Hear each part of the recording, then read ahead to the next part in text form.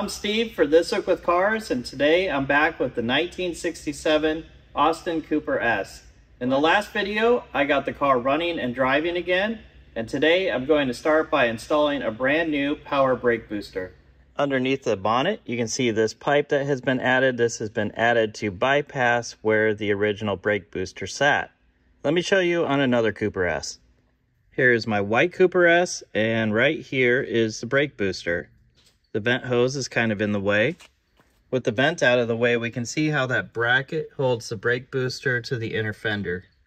So before I can install the new brake booster, I need to transfer the brackets from the old booster to the new one. There's also a fitting here for engine vacuum that I'll need to transfer, as well as probably this fitting here on the back for the brake line.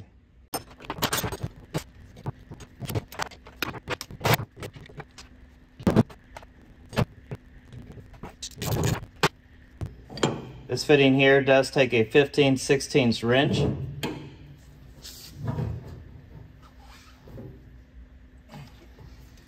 it's really stuck on there. There's not enough room to get the closed end on there.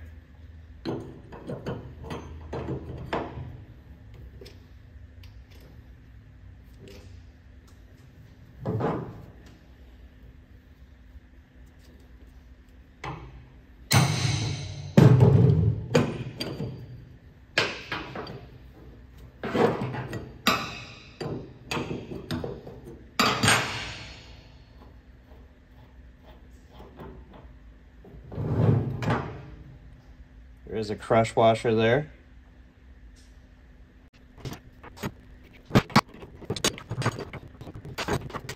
Okay, I think I'm ready to try to test fit this in there. To prep the car for the brake booster, I need to cut the zip tie and take this bypass line out.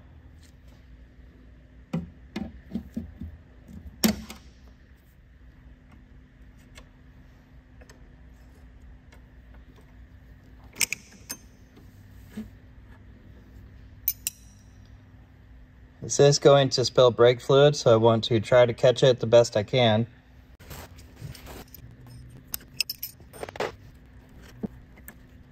So it looks like it's going to fit in there about like that.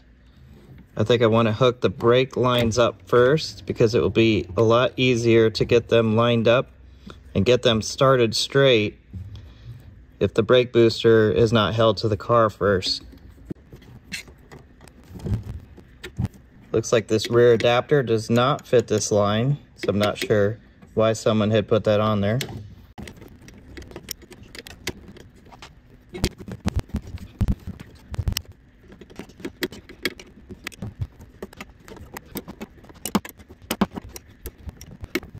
Now I can line these brackets up.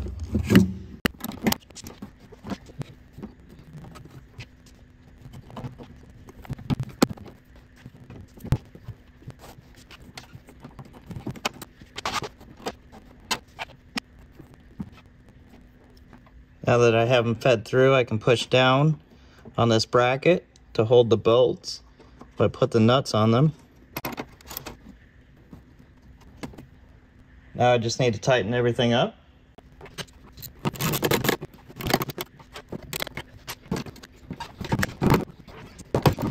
Now I will need a vacuum hose to connect up to the brake booster, and it looks like they blocked off the original nipple with this hose right here. So I'll just disconnect this, run a hose from here over to the booster.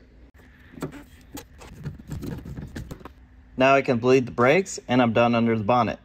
If we get down here and we look at the Cooper at this angle, it is leaning towards the passenger side. So I need to take the hydrostatic pump and pump the passenger side back up. You can see the difference up there against the garage door. Get that passenger side back up to the proper ride height.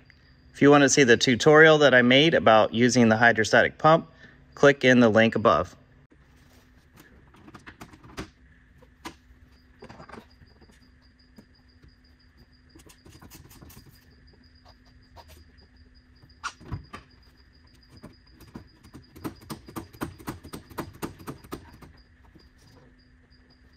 It's like I went a little too far.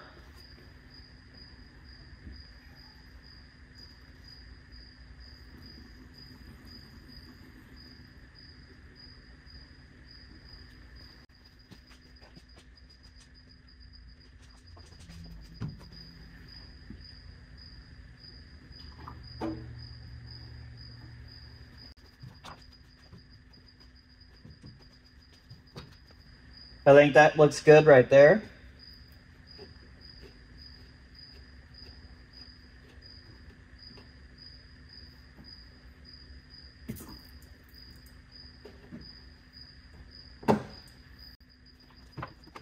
That's all I have time for today. You will be seeing this car again in a month. I have a very special video planned that this car will be in.